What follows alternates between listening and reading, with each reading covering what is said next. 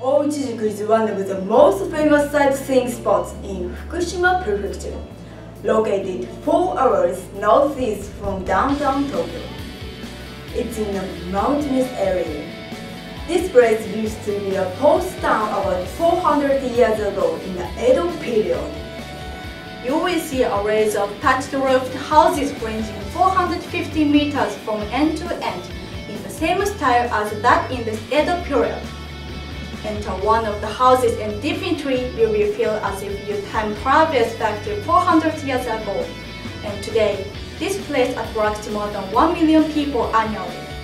This place has a unique specialty dish, Japanese buckwheat noodles with a green onion.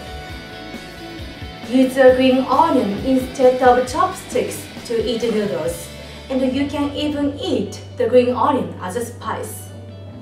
One restaurant started to offer this 16 years ago, and now many people go to Ouchijyuku to eat it. Ouchijyuku holds the annual snow festival in February, and many snow streetlights mysteriously illuminate the village covered with snow.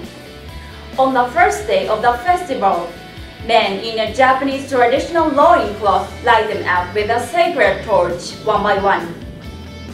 Especially, fireworks offer fantastic views, collaborated with the traditional lodges with snowy roofs reflecting the fireworks.